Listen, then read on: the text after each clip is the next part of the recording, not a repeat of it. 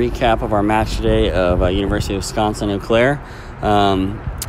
You know, it was good to finally get a home match. Seems like it's been a while since we played here at home, so it was nice to come back to our courts. And I thought our guys, you know, we've really been trying to preach, you know, just being very purposeful and deliberate and very intentional with everything we do on the court right now. And guys are really kind of locked into that mentality. They're playing very professionally, very kind of just mentally very strong. And so, you know, we wanted to set the tone early with this match back at home with the doubles.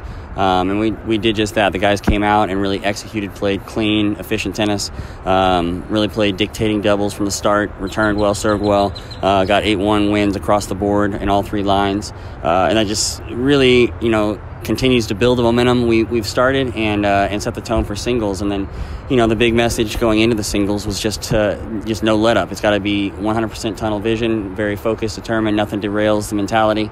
And the guys, I felt, executed that really well in singles as well. They went out there and played an efficient brand of tennis. They played with good focus and purpose. You know, they showed utmost respect for their opponent by going out there and playing very determined. And now we build towards the exciting match tomorrow night against Southwestern, a nice SCAC rivalry match. Excited to have it on our home courts this year, so it should be a good one, and we're looking forward to it.